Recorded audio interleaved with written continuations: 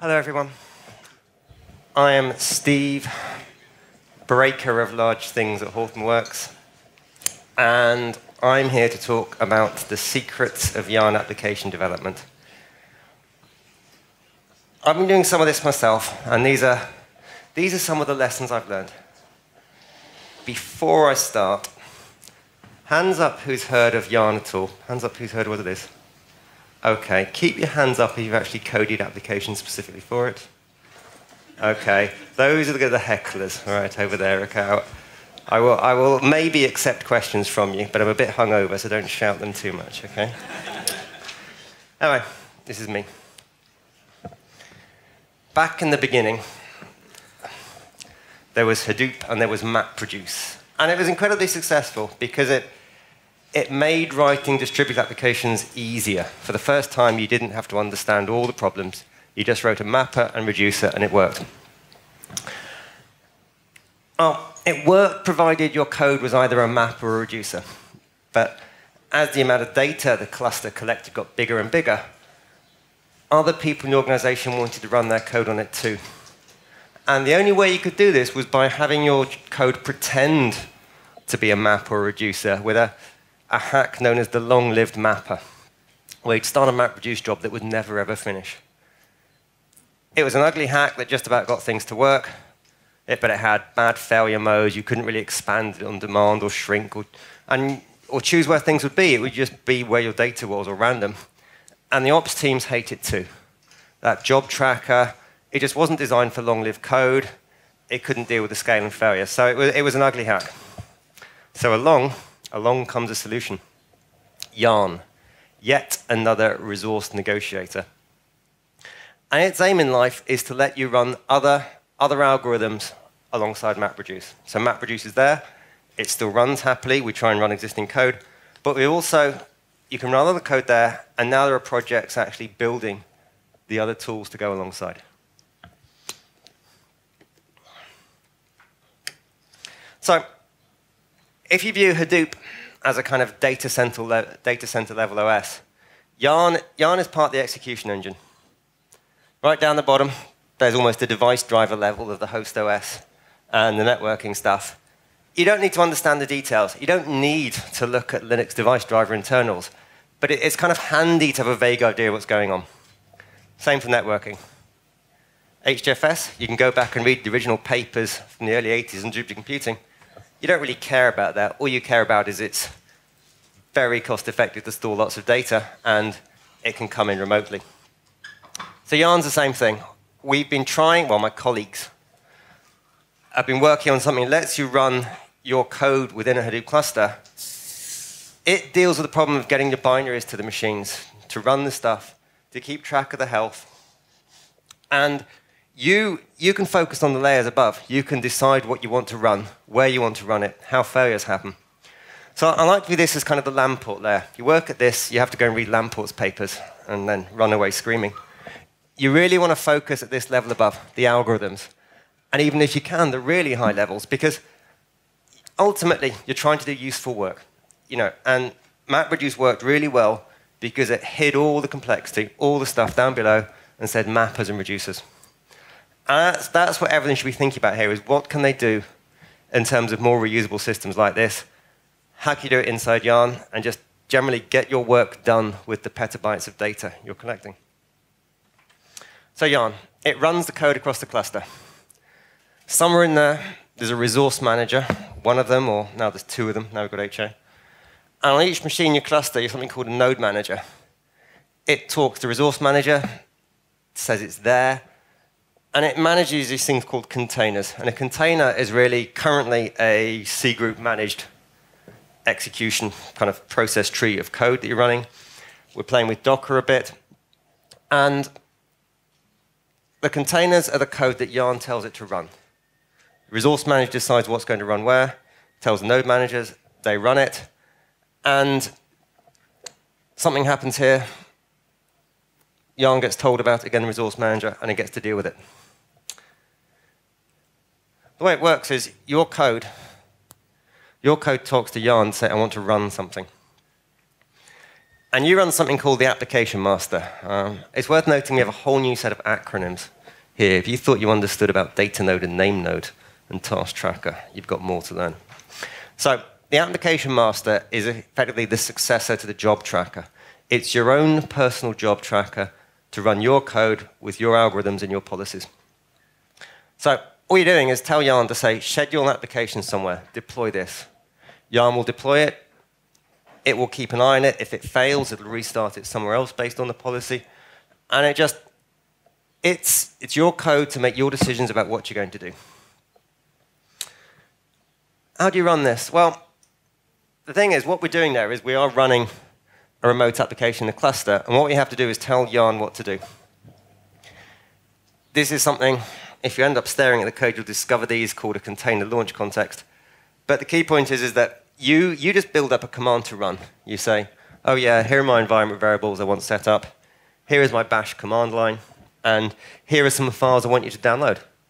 And that's basically it. So you tell Yarn, say, download these binaries, untar them if need be, run this command with this environment variable, and it goes away and running.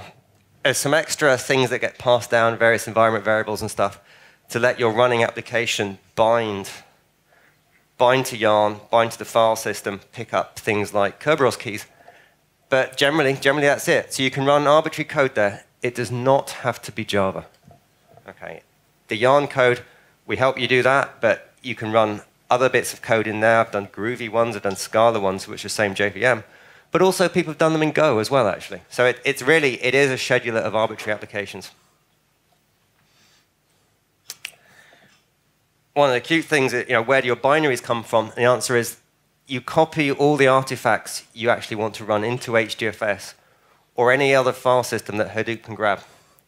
Here's an example here where I'm basically saying I want to download an HBase tarball somewhere, and I just say, right, you're going to download my HBase tar, but we're going to pick it up actually from an Amazon S3 URL. It's a URL that your code that Hadoop can handle, and it will quite happily do this.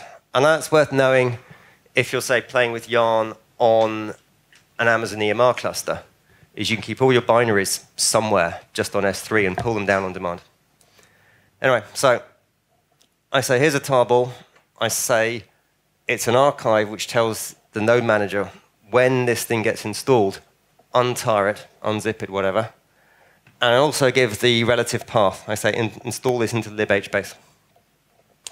What that means is when my container comes up, it's going to be untarred and then stuck in the relative path of somewhere in the local file system.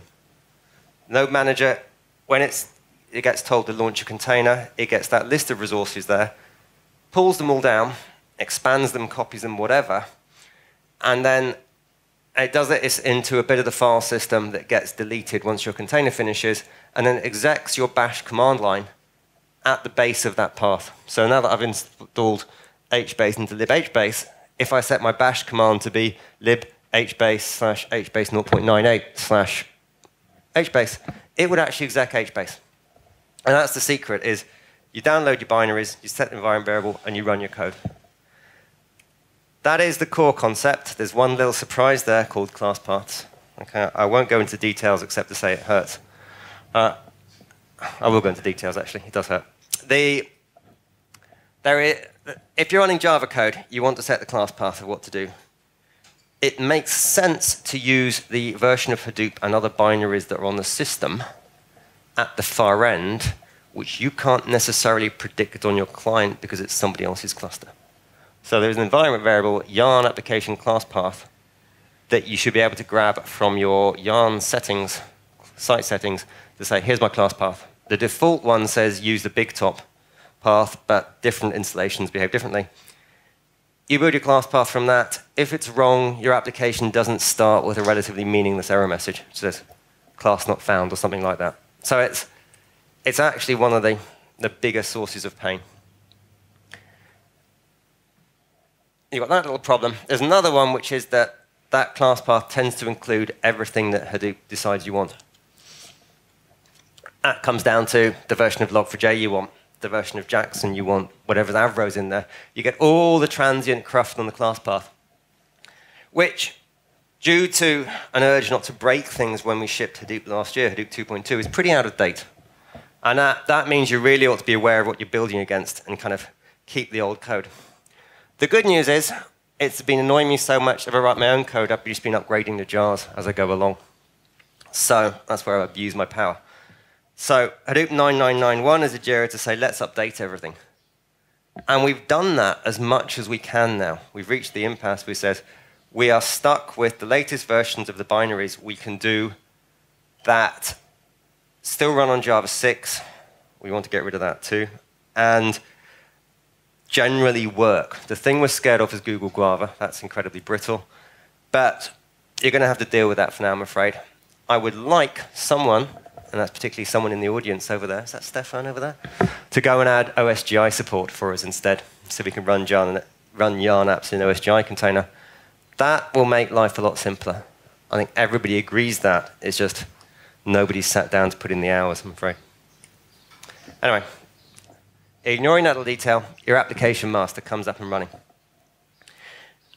And what does it do?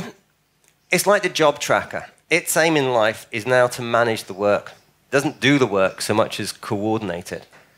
It says, it works out, it decides what it has to do based on your requests or whatever, talks to YARN and says, OK, I need some containers to do the actual work. It can specify the capacity, the amount of memory and CPU those containers have. It can say where you want them to be. It builds up the binaries and executes it.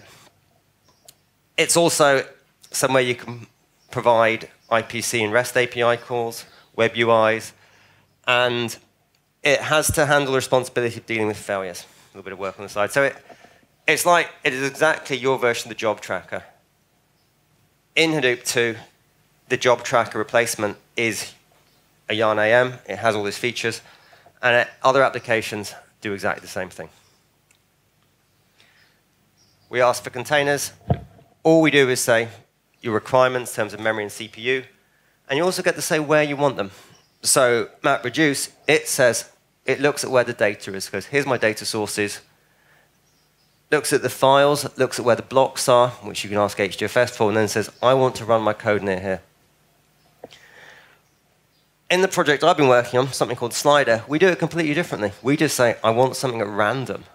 We don't really care where it is at first. But then we try and remember where it is, so the next time your application comes up, it came back in the same place it was. That's so we can reuse the data. And we just say, we try and remember, but it's best effort. There's a little flag here saying, relaxed locality versus strict. Strict says it must be on a specific container. Relax says, oh, I'd like it. If you ask for strict and the machine's not there, you're not going to get a container.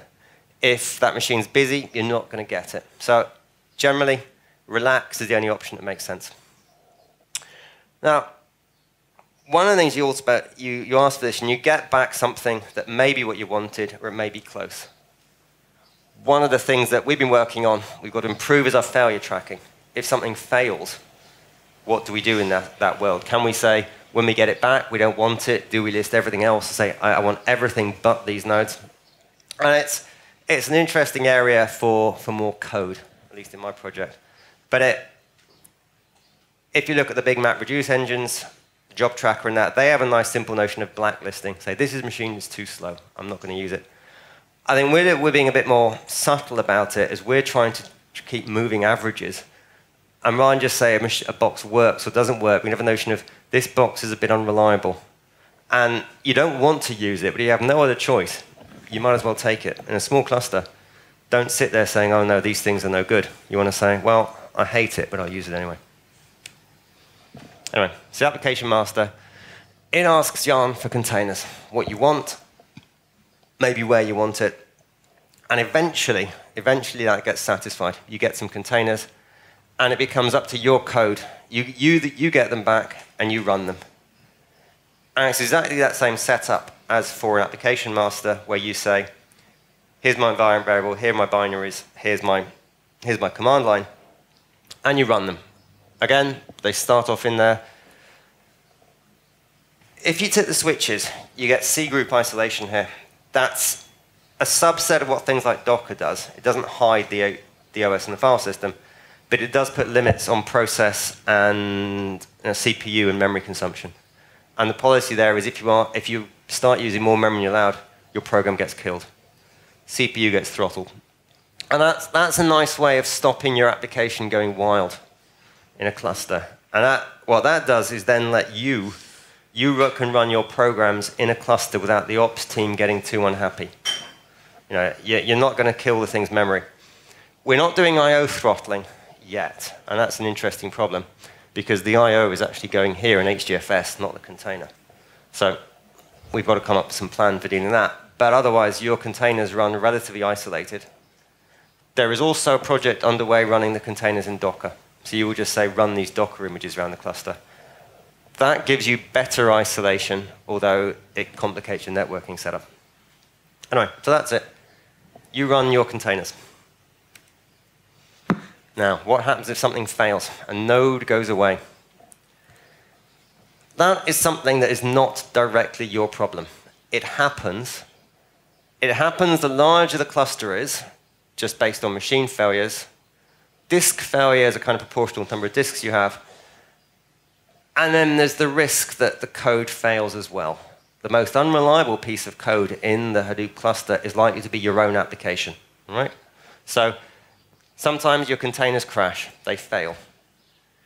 No matter what happens, whether the entire machine goes away or just your process exits, YARN finds out about it. Your process exits, the node manager says, that process died. Entire machine fails, YARN says, hang on, this thing here hasn't heartbeated in for a while, so let's assume it's dead. Again, the RM says it's dead. Either way, your application master gets told what happens, and it chooses how to react to it. I think for us, the slider stuff, we just ask for replacement. But that's now policy-driven. If you look at things like the job tracker, they try and add some extra things to say, this bit of data we're working on caused the failure. They also look at the machine as well and do blacklisting. But you could imagine an application that says, if any machine fails, if any container fails, then I just die completely and roll back. And that may seem a stupid policy, but for some applications, it actually makes a lot of sense. So some of the people doing MPI over YARN, a project called Hamster, I believe they do that. They basically say, I'm going to run a job. Anything happens to it, we'll stop and restart. And they rely on the fact that actually, if your job is fast enough or short-lived enough, you don't need to bother with checkpointing, and restart is a good failure mode. And if you don't save things to disk, you can actually get by a lot faster. So they're cheating and saying, actually, our failure policy is start from scratch. So don't dismiss the simple policies. The other thing I'd recommend is don't forget model view controller as your architecture for an application. This is very important because most people writing YARN applications start with an example piece of code called distributed shell in Hadoop codebase. And whoever wrote it forgot about model view controller. So you cut and paste that code, you start running with it, and your code gets a bit messy. And then you add a bit more stuff like failure handling, and it gets a bit messy. And you end up with a class here that's about 8,000 lines long with all these various data structures in and synchronized blocks, and you have no idea what's happening. Then you spend a week, maybe even 10 days, stripping it all out and putting it in two places. Unless you like doing that, I'd say start from the beginning and come up with a model of what you're doing. And that's, in a YARN application, that piece of code becomes your model of the cluster, what's happening in the nodes, what their failure rate is, that kind of thing, and what you actually want to do. So for our code, you take a specification saying, I want to run this binary, like HBase, on these machines. That's the specification. We ask for it, and then we keep track of where things are. And we have some other stats there and what's going on, and a bit of knowledge of what we're doing. But it's all isolated, and that lets us do a few things. One of the best things is we can now test it heavily and simulate scale and failure handling without actually putting it on a real cluster. So even though I have access to big clusters, I have to argue with people to get that time. Here, I can just say, right, I'm going to simulate a 10,000 node cluster. with some mock code that generates the requests and the failures and tries to even simulate kind of asynchronous calls into it, just to stress the code and to find those failures before you go into production. And that's important because when you get into the big distributed system, you're into the world of distributed debugging, and it is a lot easier to find the things on your local machine first. So, do that, model view controller. The other thing is that you can add APIs on top. For us, we're hooking into, we have a REST API, an RPC API, and some Zookeeper stuff. On the side here is some chatting going on with Yarn itself, resource manager, and then the node manager. That's all handled for us by classes that come in Yarn. So we just subclass something that handles all that conversation. This extra stuff we added on ourselves. Again, I think we got a bit too late to splitting it up. So this application master class is just over large. And it's become the piece of code we're scared of the most. So when we added the rest stuff, we at least did it slightly better and stuck it on the side. One thing we are doing, now we've got a separate model, is we're trying to do something which is very leading edge, which is handle failures of the application master itself. Until now, Yarn hopes that your application keeps running.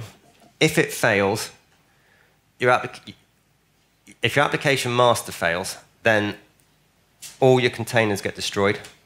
Your application gets queued for restart, and Yarn keeps track of the fact your code failed. If it has not failed more than the cluster policy says failures allowed, it'll get restarted somewhere else eventually when there's space on the cluster, and you have to start from scratch again.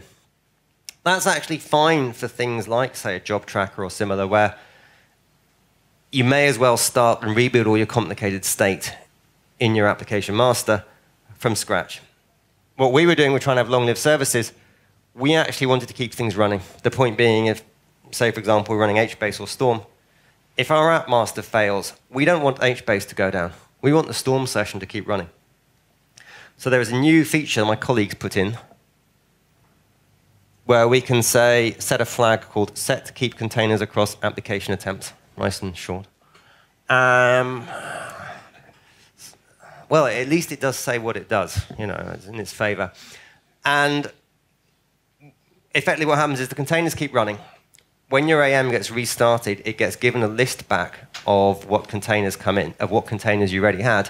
And you even get told what containers failed while you were down.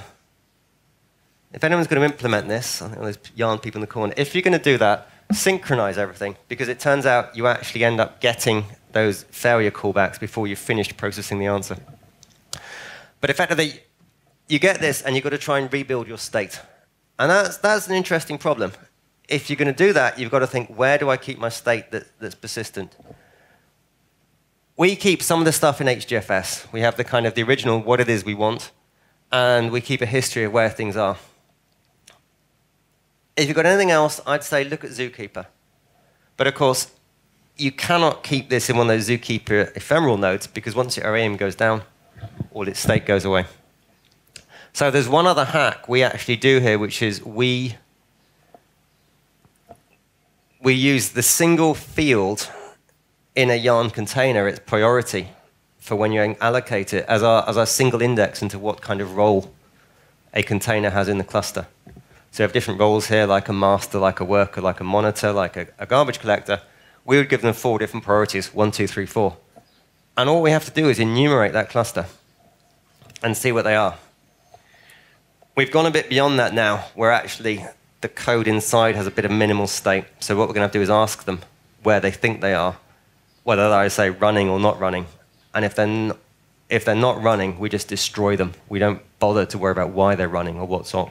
But if they are running, we just leave them alone. Anyway, it's an interesting feature if you're running long-lived code. If you're not running long-lived applications, I would just say don't go near this. All right? It's just extra pain and suffering, and the real problem is rebuilding your state on a failure.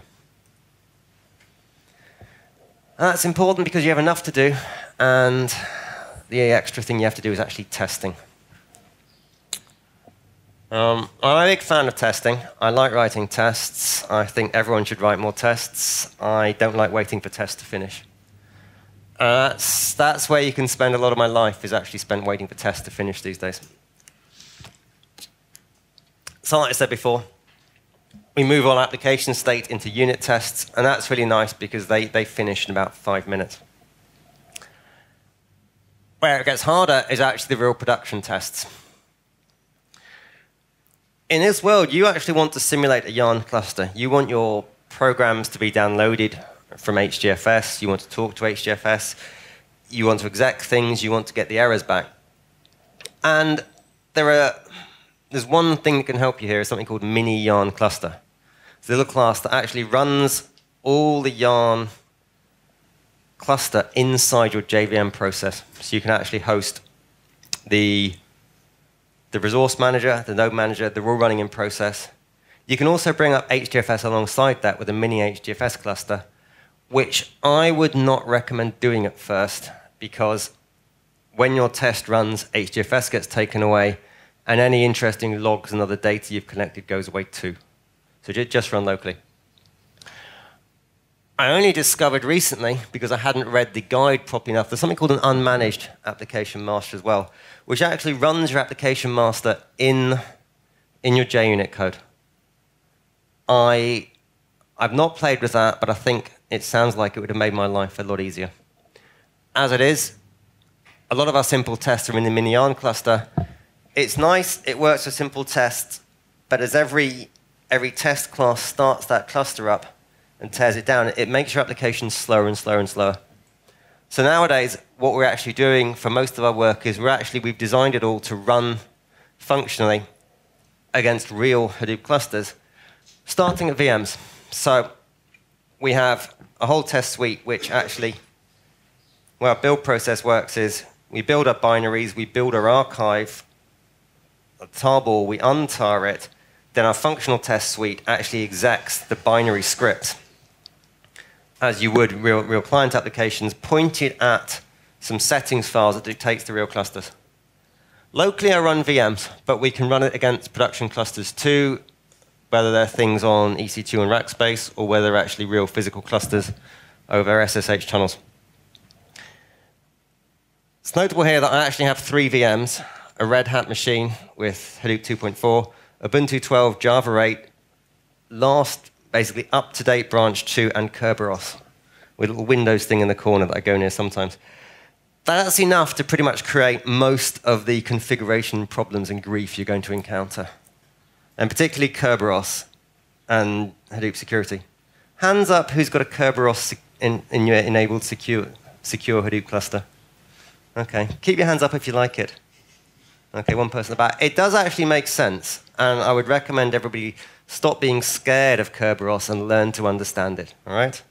It's just painful, but it actually does make sense in its own way.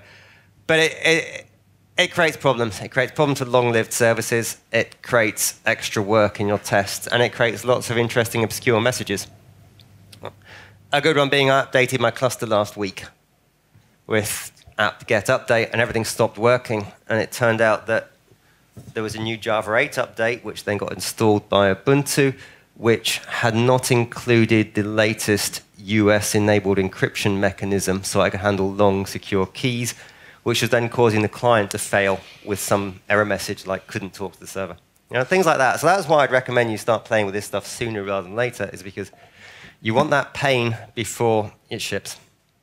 Anyway, so testing is one of the areas where we really need to do a lot more work. I think it would be good if someone, and it might actually be me, sits down and writes a better test framework for this stuff. I also think actually testing large-scale distributed systems is probably harder than actually writing them in the first place. It's relatively easy to write an application that runs across 100 machines. It's a lot harder to show it worked. And that's effectively what testing is doing, is trying to show your code worked across a big cluster.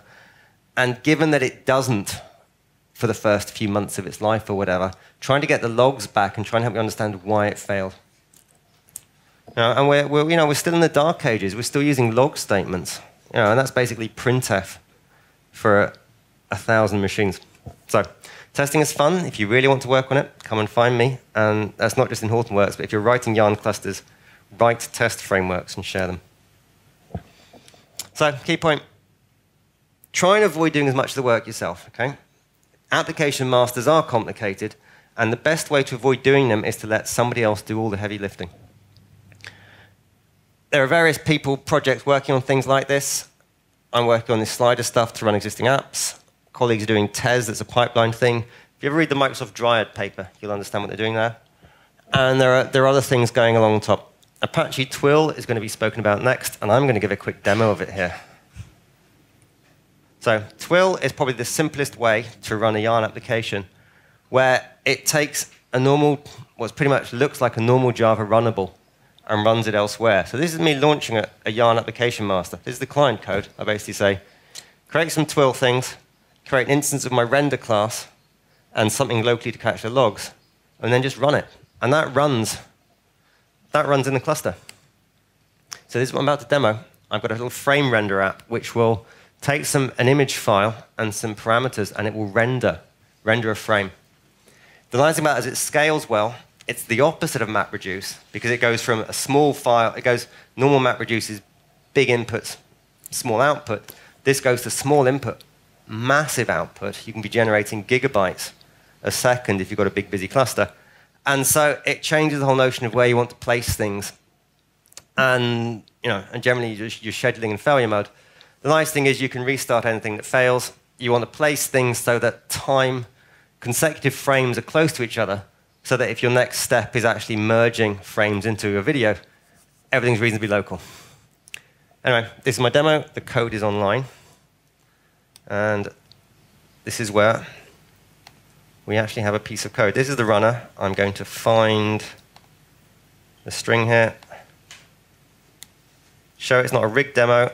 I want somebody in the audience to come up with a sentence. You.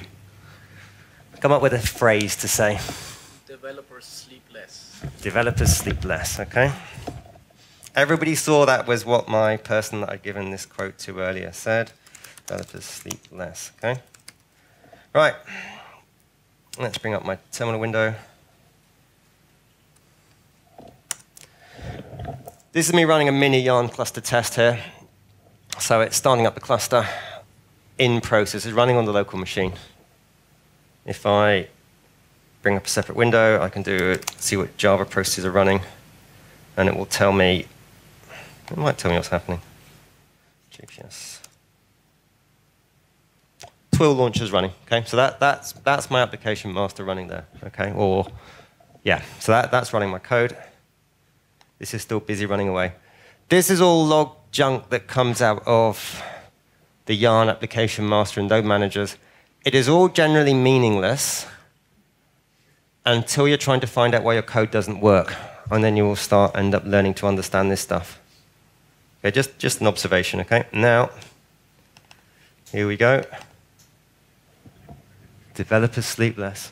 See, so that was me. That was a YARN application running there locally to open a JPEG, render some text over it, and then save it again to and from a file system, be it local or Hadoop. And that was all it took. So even though I've been scaring people with all this stuff about how it's hard and painful and the rest of it, the point is you can write applications that run on a YARN cluster. That was me rendering one frame locally. But if I extend that a bit to take things like different text, different frames, I could run that over 20, 30 nodes and generate real videos.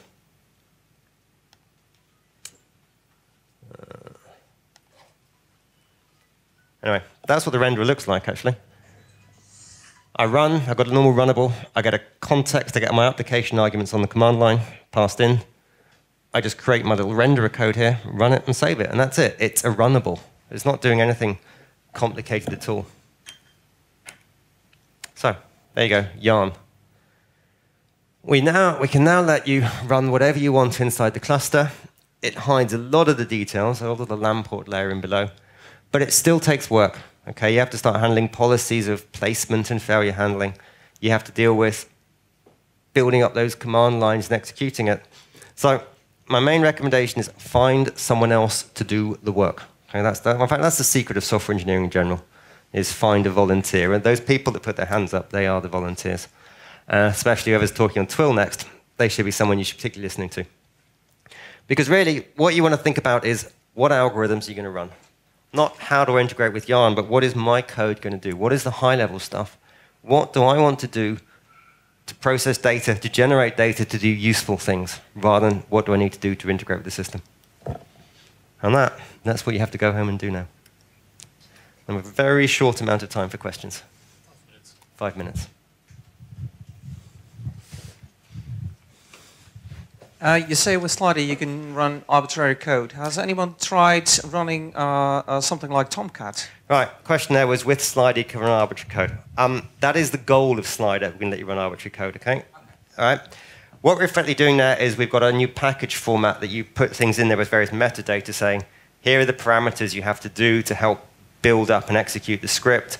We've got some Python scripts to do launching and some templates and things like that. Yeah, we have played with Tomcat. We're doing HBase, Accumulo, and Storm first.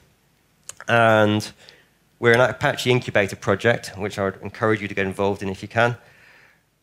One of the things about Tomcat and that is the goal is to let you run existing applications as HDFS with saying, the nice idea of the application is saying, Tomcat talking to HBase, with my client applications talking to Tomcat.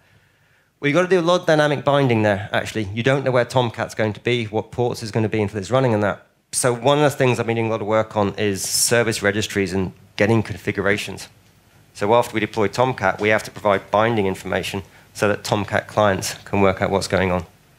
So I've been doing lots of service registry stuff. I'm going to be implementing a chunk of that in Yarn later on this summer, actually. Yarn 896, if you like service registries, get involved. Okay, another question? Over there, Stefan. Stefan is one of the people I've volunteered. He's doing Stratosphere. He will gladly field your support calls. Stefan?